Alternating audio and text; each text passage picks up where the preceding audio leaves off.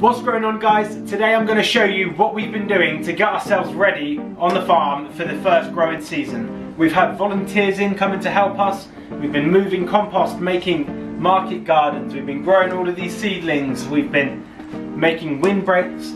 We've been doing loads. So stay tuned and enjoy. Peace.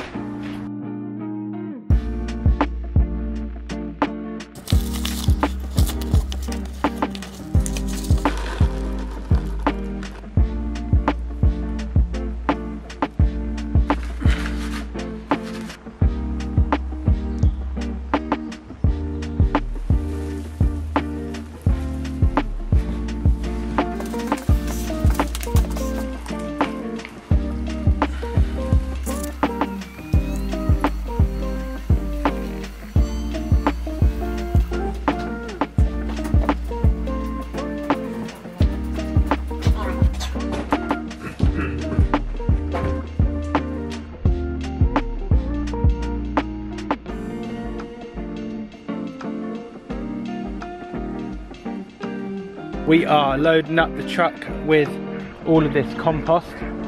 We had 15 tons of it in total, but I'm slowly making my way through it. And I just wanted to show you the mycelium that is formed in the compost pile. Mycelium is a network made out of thousands of filaments of fungi. This is basically like a root system, but it works even better. Mycelium can harvest minerals and nutrients that plant roots can't access on their own. And when you dig and till the soil, it damages the mycelium. This is why we are using the no-dig method, where you layer up cardboard on the floor to smother out any grass or weeds, and then pile your compost and organic matter on top. You want to make sure you overlap the cardboard boxes and pile up the compost on top to at least 6 inches deep. Once you have your compost on top of the cardboard, it's time to use your string lines to mark out your vegetable beds. So we've marked out the beds with the string line, and we are piling up the compost that we're bringing in from the truck in between the string line, breaking it out so it's a nice even level. And then we're going to bring this compost over here and top it up with the nice nutritious compost and mix that in after. The volunteers worked up an appetite. It's a good job I made some nice food for us to eat together. All of my beds on the farm are 75 centimetres wide and 25 metres long. Keeping your beds uniform sizes means that row covers and insect netting can fit every bed.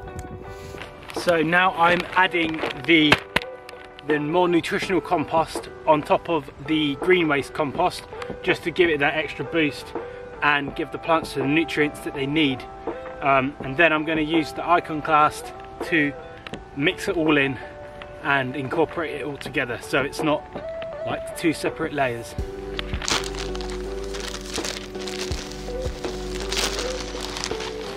I've got the compost down on top of these beds. I'm just going to add some kelp powder now, and just add some extra nutrients.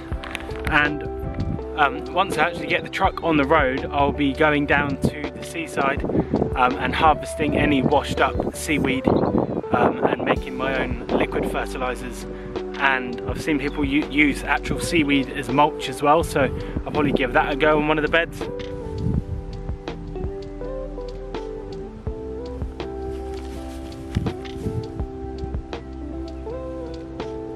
This is the Iconoclast by Neversink Farm.